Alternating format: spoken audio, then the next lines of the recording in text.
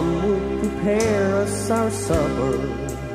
She'd work until late in the day, and just as her meal was completed, she'd lean out the back door and say, "Wash up, wash up, supper's almost ready, the table's being set, wash up, wash up."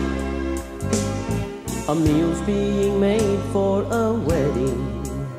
The father's made room for us all. The groom is preparing, the bride's making ready, and just any moment he'll call for a church who is ready and waiting, in white wedding garments for all. These righteous robes freely provided for only those heeding this call.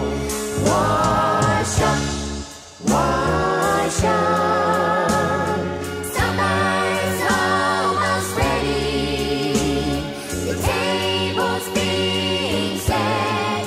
Wash up, wash up, wash up, wash up, supper's almost ready, the table's being set, the table's being set, supper's almost ready, the table's being set.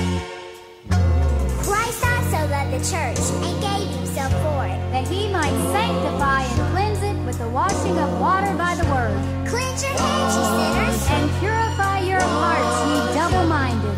For if we confess our sins, he's faithful and just to forgive us our sins and to cleanse us from all unrighteousness.